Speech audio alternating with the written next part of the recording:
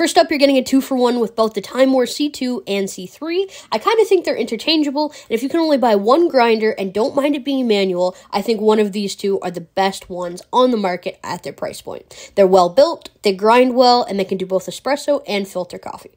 Next up is the Diletta Bello. I added this espresso machine to my brew bar, and it drastically changed my coffee experience and helped me fall more in love with coffee. While I still recommend the Breville Barista Express for beginners, if you're ready to level up your espresso, something in the Bello range is an absolute game changer. Next up, the Goat Story Arco, the first all-in-one 2-in-1 coffee grinder capable of doing both filter and espresso while also having an option to go manual. Since getting the Arco, I've been using it primarily for espresso, and it's been fantastic.